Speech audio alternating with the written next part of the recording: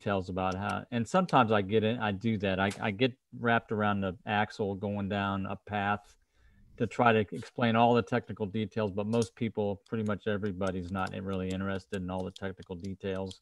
They just want a general answer. They want the answer. They just want a general answer. That's not always true. Yeah. Not always true. It depends. Yeah. Oh my God. Today's special guest. You're the special guest, Pekka. Now I'm stressed. Yeah. Jesus. I could have made it bigger. Here, I can still make it bigger. Yeah, make the there we go. Here we are. Pekka, here we are. That's good. Guest star. Yeah. Right there. The guest star, Pekka Hautala. My God. Okay. Co-starring Pekka Hautala. Written by Pekka Hautala. Produced by Pekka Hautala. Directed by Pekka Hautala. Yeah. Yeah. Jesus. And I begin to, how do you say when you are talking slowly? What do you say about that? Stutter. You start the stuttering. Yeah. Some people, they do. Yeah. They do. I think everyone, maybe almost everyone except for professional speakers, have some little bit of speech impediment. A little bit. Sure. And most people would say, I don't have that at speech impediment. I have a lot of speech impediment, I think, So you don't. I do. You born with the camera in hand. I mumble. Okay, do you remember my first broadcast? He's gonna give me an F. My first broadcast, I didn't know. The problem is that I haven't speak English in almost 20 years. Yeah, you told us that. That's amazing. Yeah. You're on a crash course now. That's good. Yeah, because I read, I listen, I watch, and so on, but the output has been minimal. I'm thinking sometimes in English, because some language is easier to think, like astronomy, in some language. Do you think that? No, because you only probably think in English. But I have three languages. I have Swedish, Finnish, and English. Oh, okay. So my mother language is Finnish, and my day language is Swedish, and now it becomes equal to English. So I like to speak more English daily. So I turned everything, my Windows, my everything. iPhone, everything on English. Well, that helps a lot, I imagine. I'm sorry. Yeah, everything is in English. But in Windows, it makes a problem because the times and locations and so on, I have a little bit problems with that. The number formats and the time formats. Yeah. Exactly. Yeah. Mm-hmm. But I think I got chased, but that's another problem. Yeah, and I've learned to, in some respects, it's a very small example of the similar thing. Is when I'm pretty fluent in metric and in English units.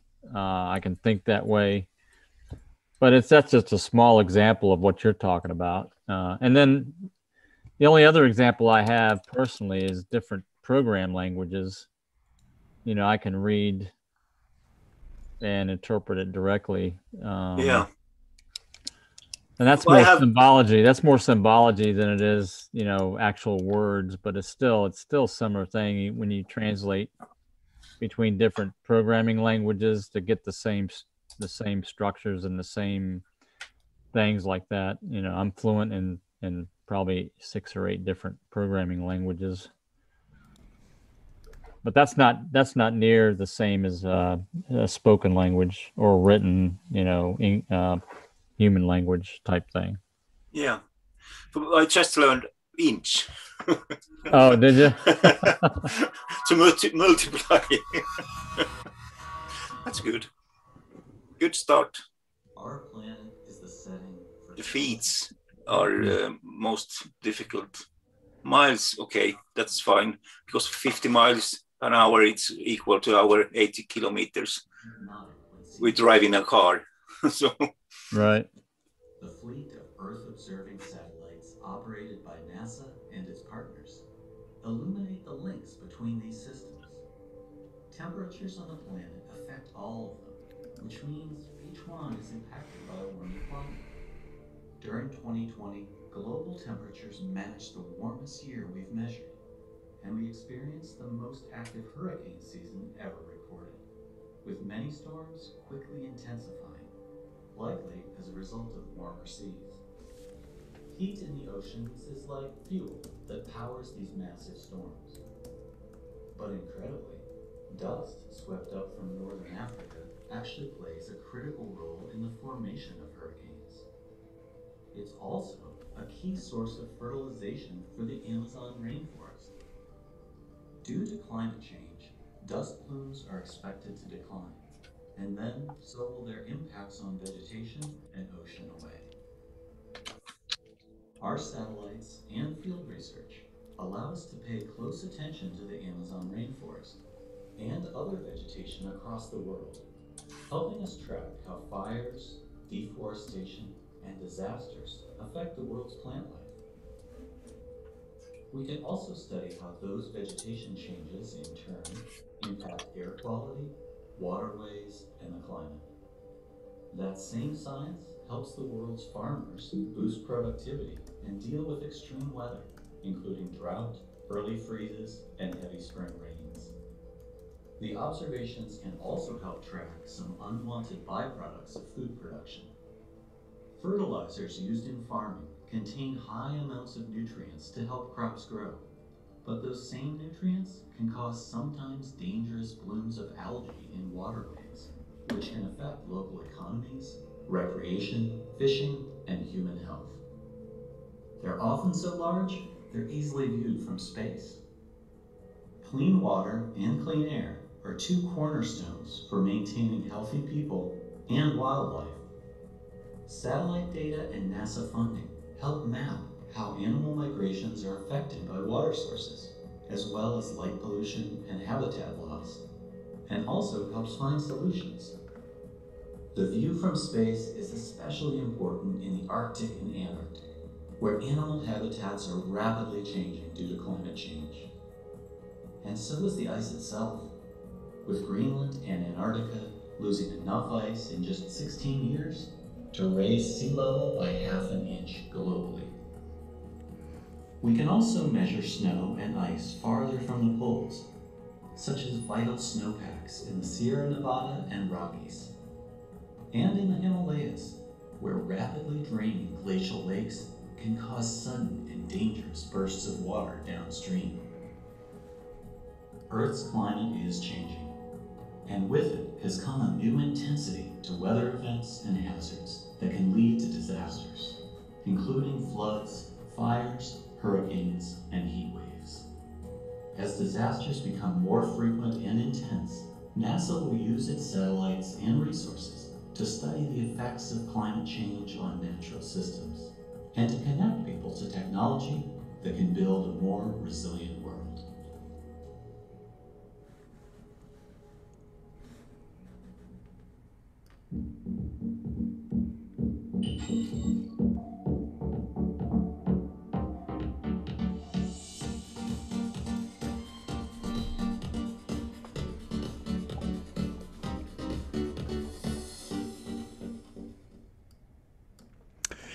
Well, hello, everybody. This is Scott Roberts from Explore Scientific, and I'm here with Jerry Hubble and Pekka Hautala. And Pekka is our special guest here on International Earth Day. So it's great to have you here, Pekka. You were on yesterday talking about dark skies. I have you muted, by the way, so you need to unmute yourself. Yeah. Yeah. But, there we go. There we go. Thank you, Scott. Yeah, Thank I you, was Scott. having the volume in the video that I chose was not very high, and so sometimes I get great audio in these videos, and sometimes not. So, Hmm. Yeah. anyways, but you've been making huge progress, Pekka, in the fight against dark skies in Yes. Sweden, and so let's hear your story. Yes. Everything began with the first light pollution filter I did, and then came the second version I sold.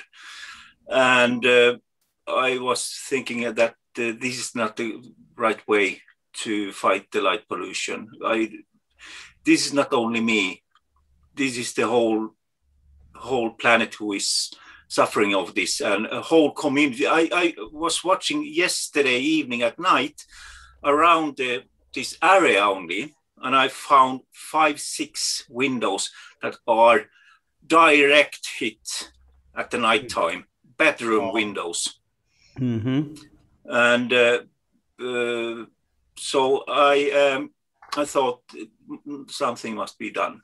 Okay, and what can be done? Okay, so first I contacted Ida, and they sent me a link that I was watching first training 101 video, and got very many point of views that I even thought about the trees.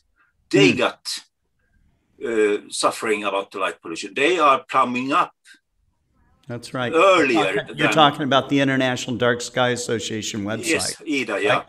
Yeah. And I saw the video there. They showed trees from different directions and different places, the same kind of tree, and the dark place and the light pollution place. And where there was a dark place, they felt their leaves on autumn. But in the very light polluted area with LED lights, they still keep their leaves because they are thinking there is enough light.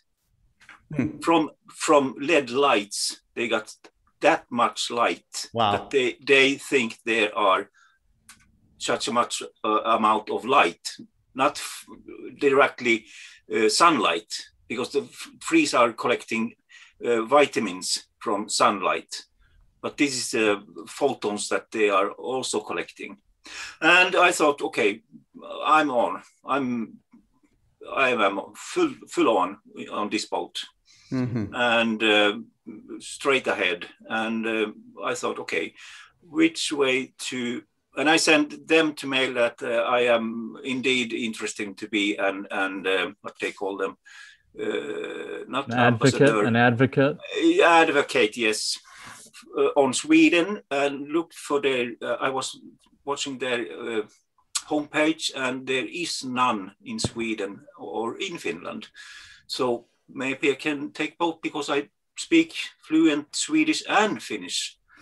So, but I have friends in Finland who are astronomers, so I send them the mail. I send them the mail so they can take over in Finland, so we can cooperate because they have different politician and different regulation and so on. But anyway, I sent 2 mails to a party here in Sweden that called the Green Party, Environmental Party, driving the green politician, and gave my contact information and told them that I'm driving this kind of business about the dark skies and who is the right terminal in your organization, your political organization, and give me a call because I don't want to blah, blah, blah, this for everyone in 1 hour. And they tell me that, sorry, I am a wrong person. Yeah, yeah. I will, yes, yes, right? yes, Mm-hmm. as usually is. So I just need to direct terminal who is in charge. And 1 hour later, I got the telephone call. from a local politician, and she was asking, what is the purpose? And I asked her, what is your position in the political party? And she was telling her the problem is, and then I just asked her, okay, what is your political party's big picture? What are you trying to achieve with your kind of politician you are driving here in Sweden? And she told me that, okay, the big picture is that they want to everybody have equal quality of life, in environmental equal quality of life, every living thing, and so on. I agreed, totally agreed. Okay, I told her, okay, we have a level number 1, and now we are breaking it down. And the next level is, for me, it's the light in cities. And directly she told me that, okay, Stockholm is divided in many small communities, or how do you say? That's the right way. Yeah, small, that they are in charge for. And therefore they can't decide on top level something, because everybody has to decide something. Okay, I told that that's a good start, but who is in charge for all those small things? And she gave me a name, and she will send me. Then I asked if she has something that is documented, what has been taken up in government level. And she told that she has heard that there was some talk about light, the lamp designs in Stockholm, about the cover designs. Okay, and I asked her, can you pass by links or documents what has been taken up in government level, like propositions, and what has been decided and what has been put down or something. Every document that I have to, right now, my next week's doing list is to collect so much documents from United States, from American Medical Association, Human and Environmental Effect of Light, Emitted Diode Community Lighting document report from 2016. I got to get hand on that document. So I have to look where to find that document from United States. And then there is a police reports. They have looked up for the criminality and so on. So next week's task is collect as much documentation I ever can when I go upstairs to the big boys. That's something, Pekka, that's something that's really, there are a couple of competing ideas here with the lighting, but they could, there is common solutions for this for everybody in terms of security lighting. And that's the main thing, is security lighting in the dark sky, right?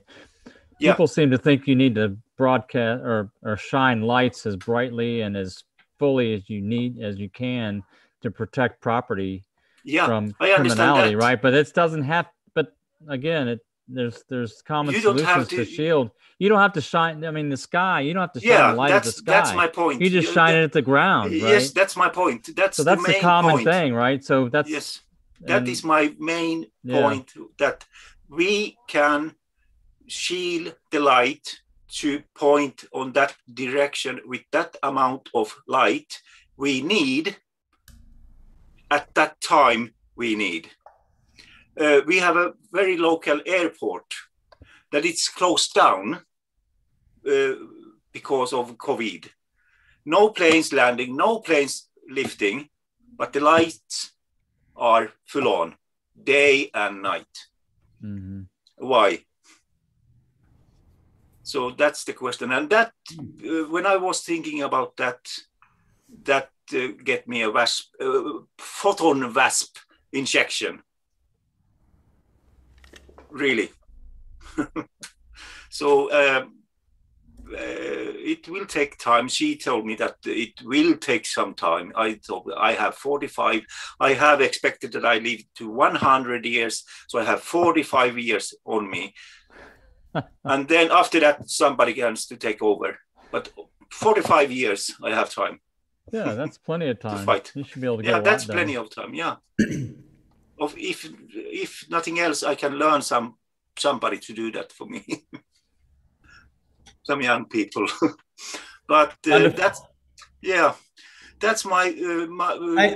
I'm surprised how. I mean, honestly, surprised how quickly they responded to you. Yes, me too. Very impressive. Very impressive. Me too. And a party, a political party, an environmental political party called me. This small.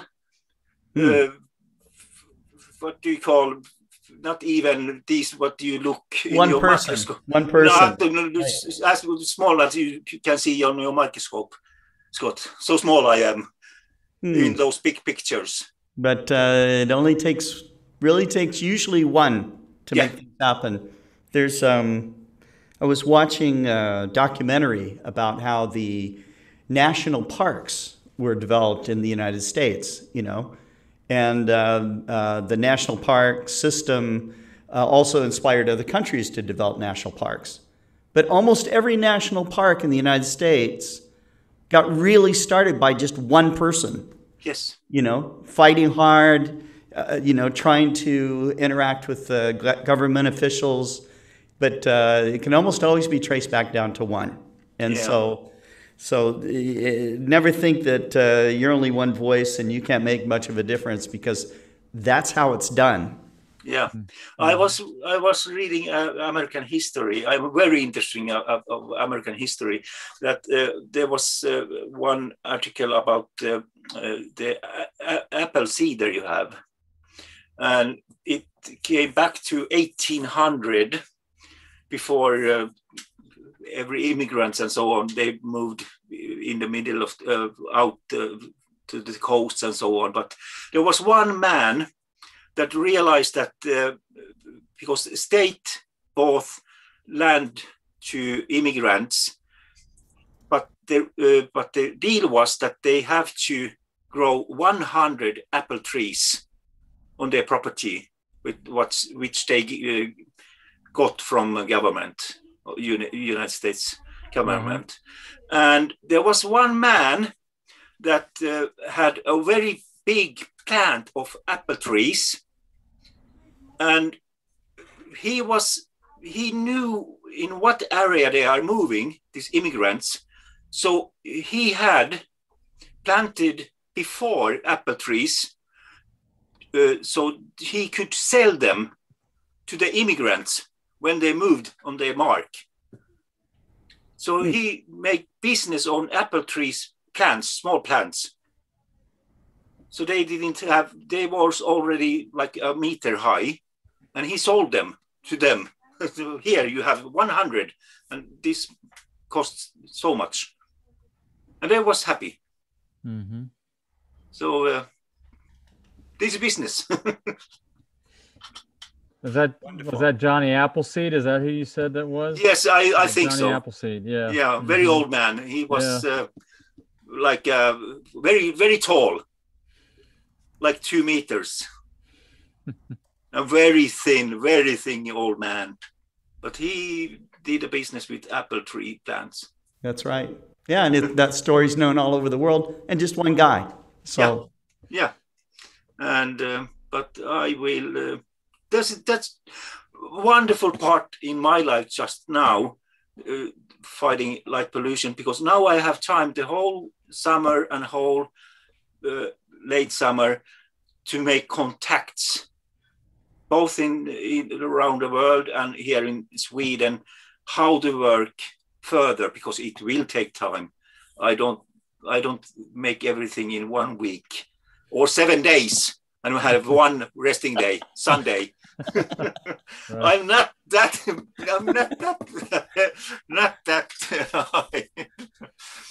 we don't know. One man did. Wonderful. Well, Pekka, thanks for coming on to our program and giving us yet another update. So when I make process, I will contact you, Scott. Okay, sounds real good. All right. Thank you, Scott, and everybody. Thanks, Pekka. Take care. Take care. Bye-bye. Bye. Okay. So normally we would have Tyler Bowman on too, but we'll have him on next time. Jerry, what's happening out there in the Open Go-To community? Well, we're continuing to hear from customers that are doing upgrades to the firmware that I talked about last week. I guess it was a week ago. I talked about and demonstrated how to install the upgrade for the firmware and the ASCOM driver. I actually started a survey on the forum that let me bring it up here. I can show you the results to date right now.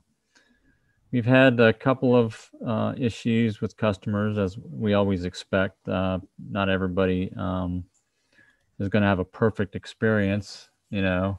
Sure. There's always such a wide variation of computers and other things and skills and knowledge that we expect to have to help people over some humps every once in a while. Let's see if I can bring up this web page. Let's see. I'll zoom up on it a little bit here. So let me share my, whoops. Let me share my screen. So I basically asked 3 separate questions with 3 or 4 different answers. The first in what type of mount people had. Okay. And that's these first 3. And it looks like we've had 30 some responses already. It's only been a couple days or a day and a half. It's not bad. Okay. No, that's a pretty good response. We do have 600 and some people on the forum, so I expect we'll get 100 responses maybe if everything's good, maybe, or 50 to 100 responses hopefully. But again, and then I wanted to know if people planned on doing the update or if they had already done it. So that's these first ones. So there was like 3 votes that said, I don't plan on updating to the new firmware. I'm happy with the currently installed version. So we're going to always have people that aren't going to do the upgrade because they don't see a need for it. And I don't know if that's because they read the improvements or the list of features that we added or changed or updated and decided they didn't care about those and this said, well, I'm not going to bother. Yeah, maybe they're comfortable in the way they're comfortable with the way it's working now. Yeah. And then some people have planned on doing it, but they haven't found the time yet. And then people have already done it. So that's about half and half, you know. It's still early in the game. 14 people that responded said they haven't done it yet and they plan on it. And then 11 people have already done it. And then I asked about what kind of problems they had. You know, eight people said they had no problems doing the update. 3 votes said they had minor problems that they were able to figure out for themselves. And then the third group, 2 votes, had major problems doing the update and needed help, which is fine. So these people, the major people that had problems and reached out for help, we're helping them on the forum. And it's interesting because some of it has to do with our instructions. I think a lot of it has to do with the way we explain things, and we need to get better at it all the time. Yeah. You know, we approach things in the explanation from a certain point of view because we know how everything works. And sometimes we don't think about how other people look at the system and might say, well, that's confusing in terms of the steps.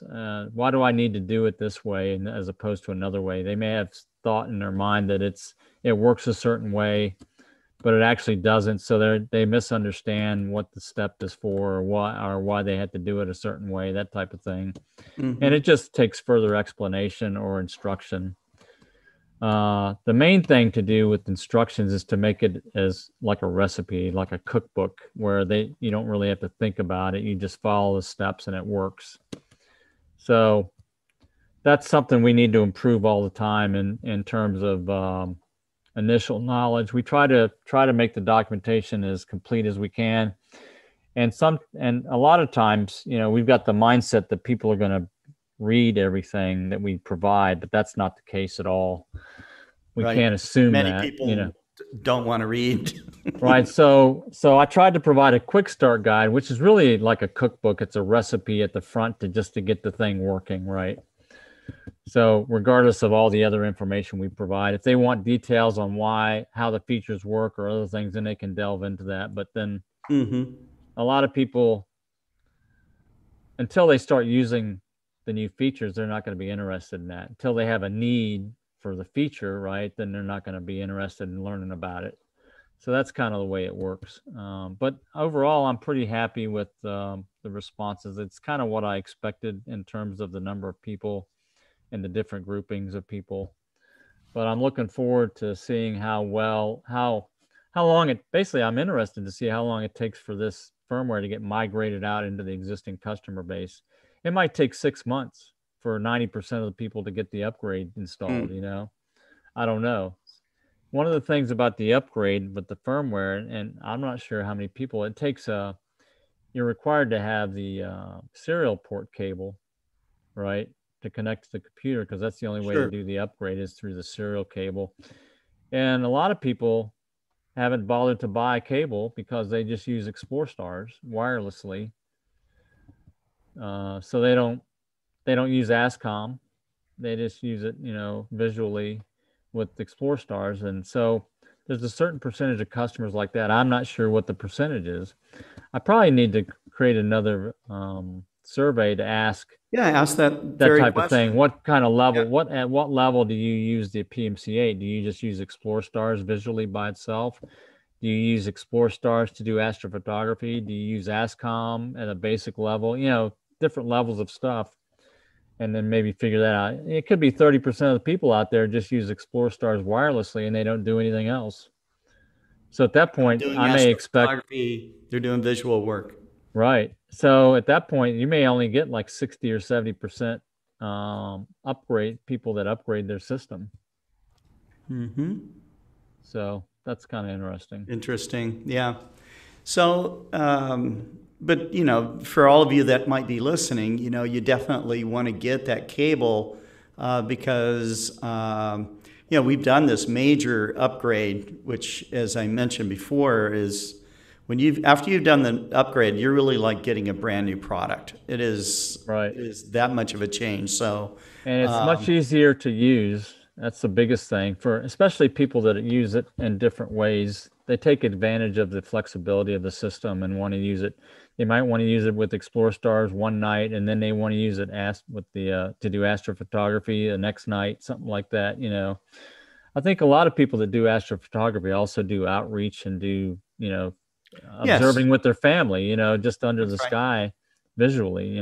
That's right. I mean, you even take a guy like Christopher Goh, who's world famous for his planetary images. You'd think that he would never look through an eyepiece because he's constantly taking images, but he likes to do outreach. And when we saw during the Great Conjunction, he was doing outreach with his family in the Philippines, and they could barely wait to get their eyes on the eyepiece to actually really see it for themselves. So right. So there's need for different ways of using the system, and we provide that the best we can. Right. Well, good. So let's see who's on today. We have James the astrophotographer on, Shailendra Sharma's on, Norm Hughes, Richard Grace says hello, Mike Wiesner, hi from yet again windy Arizona. I don't know, Mike. I mean, I like the dark skies of Arizona, but it sounds like it's really windy there. It was really windy yesterday here. Was it? Really, yeah. And we were getting 30 to 40 mile per hour winds during the day yesterday. Let's see. Mike Wiesner says, thanks to Pekka for joining the International Dark Sky Association. For those of you who don't know, Mike is very, very involved with the International Dark Sky Association and is one of the key people involved in reviewing applications for dark sky status of different parks and facilities that are applying for that. We just had a recent, a couple of places near me that just recently got certified for internet as an IDA site. Oh, where were those? A couple up on the Appalachian Trail on Oh, okay. on Skyline Drive here in Virginia. There's a couple of locations. Trying to remember the name of one's called Sky Meadows or something.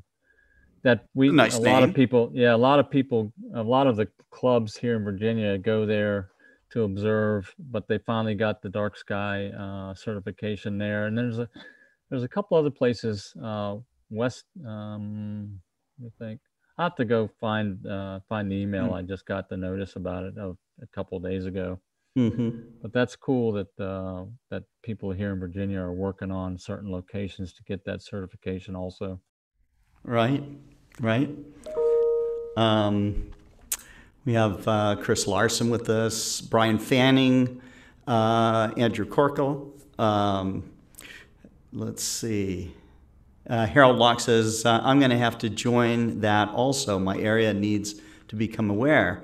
Whether or not you're a member of the International Dark Sky Association or not, it's a good idea to do your part to keep light pollution down. You know, I mean, it's great for us as amateur astronomers, but the big reason why is because our own health, the health of animals that live in our environment, insects, birds.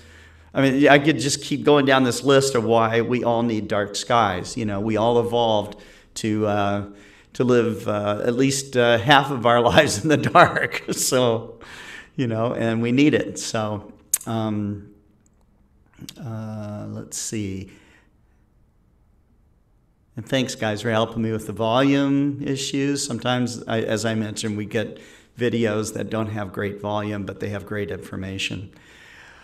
And we did talk a little bit about, Harold points out that most breaking and entering and other crimes are done during the day. Yeah, you know, criminals have to see their victims. They have to see their valuables they're about to steal. They're less conspicuous during the day because, you know, otherwise you got flashlights and stuff and they can, you know, so people can see, you know. And, you know, they're not out there with night vision. They're out there, you know, trying to be opportunists, you know, in some way or another. Mike Wiesner says, closed airports are still available as emergency landings places. Hence, some are still lit at night. Understood. Well, this standard in America, I guess it's the same way over. Airports have a lighting system, the landing lights that you turn on and off with the radio.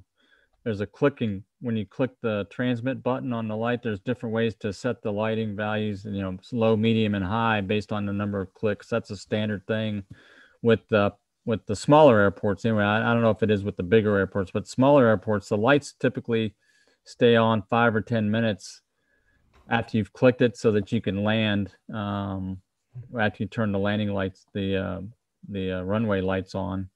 And then they go off. So there is a system to keep them off in smaller airports that's been around for a long time. Is that mostly the purpose is just to save energy, or? Yeah, pretty much. I mean, I'm sure it's not directly related to any concern about the dark skies. It's more related to that type of thing, I'm sure, but it's more efficient. Pay the bill to keep those lights on. Right, exactly. Smaller airports, they can't, you know, the budgets are somewhat small, Sure. And it takes a lot of energy to light these runway lights. But that's been around for a long time, that type of system. And it's basically over the CTAF, the Common Traffic Advisory Frequency, or the Unicom frequency on the airport, that you click the transmit button and it'll turn the lights on if you're approaching an airport to land. Oh, wow. Okay. That's cool. Very cool. Ken Noble mentions he said he installed and tested the new firmware. No issues. I'll provide a more detailed update on the forum. He says, great. I'm looking forward to receiving his free Laws Mandy G15 in the special mount, which is unspoken. That's right. That's the secret project you just let Right, out there. G15, yeah. Right. That's right. I will mention, since we're kind of touched on product a little bit, we did receive some of the first pulsar domes. So I was checking those out. We got a couple of the 2.2 meter ones and a 2.7 meter one Oh, in great. stock. I think they're all sold right now except for one. And so if you're interested in a beautiful fiberglass dome, look us up. Let's see. Chris Larson says, for your information, the Planetary Society has form letters online that you can send directly to various representatives. The formats are entirely editable, and I think not 100%. They even have some IDA letters. And Eduardo says he did not see the survey on the Open Go-To forum. So, Yeah, look through the recent messages. You'll see. I'm not sure if you got your email set up to receive messages as they're sent out, but if you look at the recent messages on the main forum, you'll see the poll there. If you're interested in filling it out.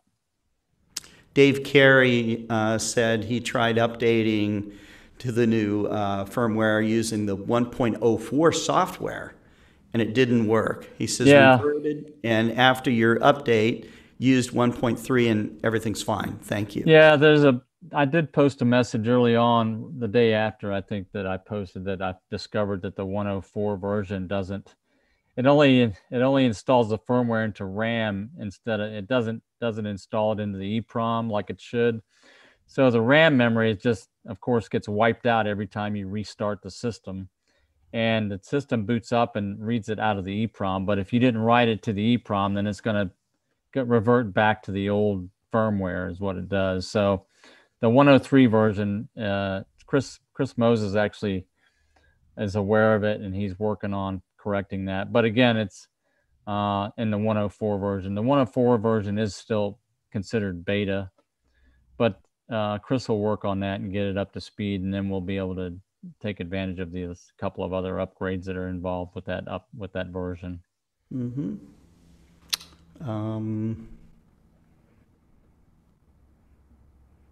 Pekka mentions, he says, we're living in the 20th century and have sent probes all over the solar system, so we should be able to control street lights on ground level. That's true. That's true. We put man on the moon, and we should be able to do this, right? So, Mike Wiesner says, I was the chair of the IDA committee, but resigned last year to devote more time and energy to my battle with Congress. Okay. Yeah.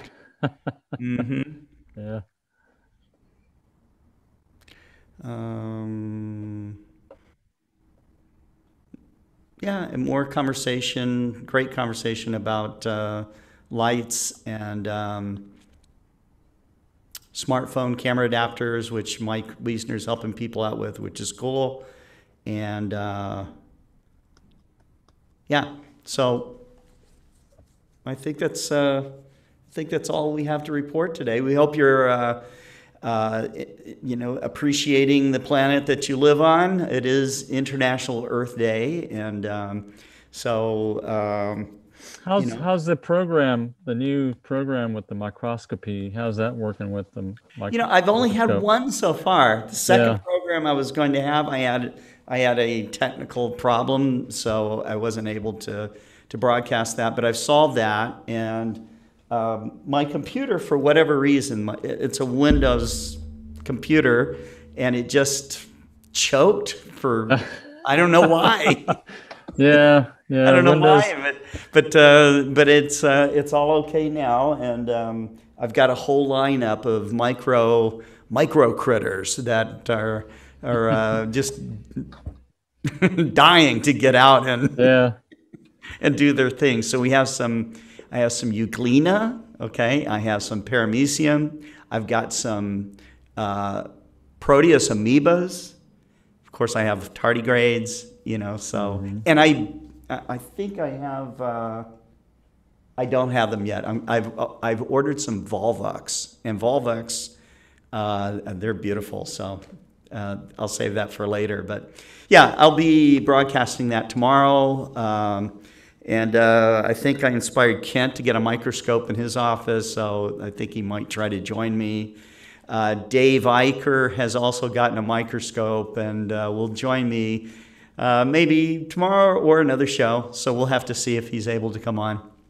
But Fridays are very busy for Dave Eicher. So, but I'll be there. And also tomorrow we have the Astronomical League Live number 5. And so we've got Howard Eskildson and you remember that song that it was done by the comedy group that did the song about galaxies, and they came out of the refrigerator, and Monty Python. Monty Python, yeah.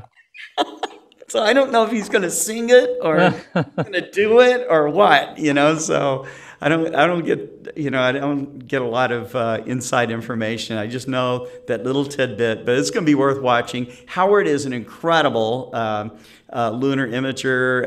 I know he's a colleague of yours, Jerry. Oh yes, mm-hmm. And so he's awesome. well known for super high resolution lunar imaging. Yeah, he does awesome work. Yep. Man, the dude knows the moon like the back of his hand. So better than the back of his hand, I think. So, but I get to see lunar images from him almost every day, and solar images from him almost every day. And he does white light, calcium K, and H alpha images of the sun. So whether there's sunspots or nothing going on or something going on, he's very diligent. So that's very cool. Ernie Jacobs says, if I had a nickel for every time my computer did something weird, I could afford a few more telescopes.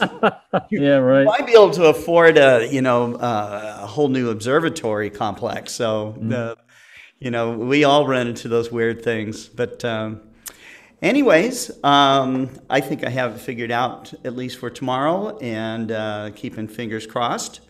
And do you have anything more you'd like to share, Jerry, before we go? No, I think any PMC8 owners out there, please chime in with your results with the firmware upgrade and the ASCOM driver. We have improved some things with the performance that I'd like to hear more about from customers, if they've noticed it or not. I'd just like to understand more of what their experience is with it. Yep. And if you have any such questions, you can, of course, you can use the forum, and you can also contact us at Explore Scientific. You can use explorescientific.com and just jump on our live chat, or call us at 866-252-3811. Until then, you guys keep looking up.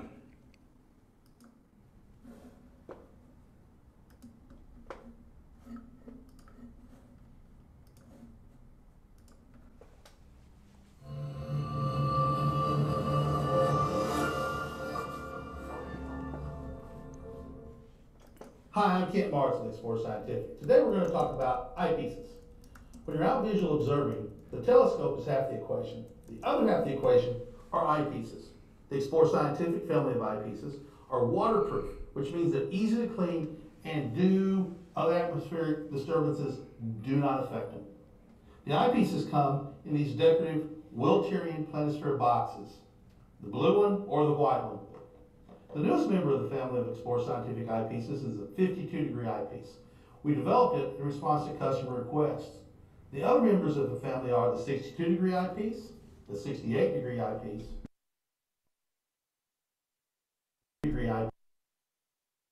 eyepieces, and the astonishing 120-degree 9mm eyepiece, which immerses you in the night sky.